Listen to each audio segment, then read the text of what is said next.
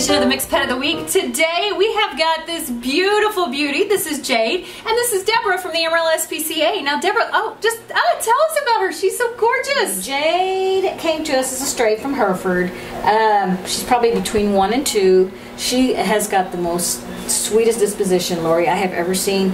We're thinking maybe possibly pit pointer mix. We don't know for sure, but the disposition is wonderful. She's a lover. She rides good in the car. She's already had everything done, so she's ready to go. She's had her sterilization. She's had her shots and her microchip, so she'd be one that could go home. So what kind of family do you think Jade would be perfect for? I think she would fit in with anybody, because everybody that comes into our office, I have her usually in the front, and she greets everybody at the door. So she's pretty much friendly with everybody. Small kids, little kids, adults. She's friendly with just everybody. And she just wants a good home, huh? Yes.